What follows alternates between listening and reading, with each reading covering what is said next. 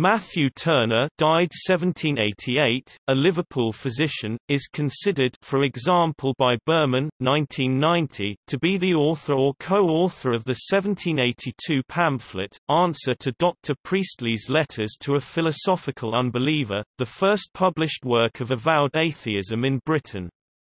Turner was also a pioneer in the use of ether for medical purposes, and wrote a pamphlet on the subject. In a footnote, Turner was the man who introduced Josiah Wedgwood to Thomas Bentley in Liverpool, a friendship which led to the formation of the company that produced the famous pottery.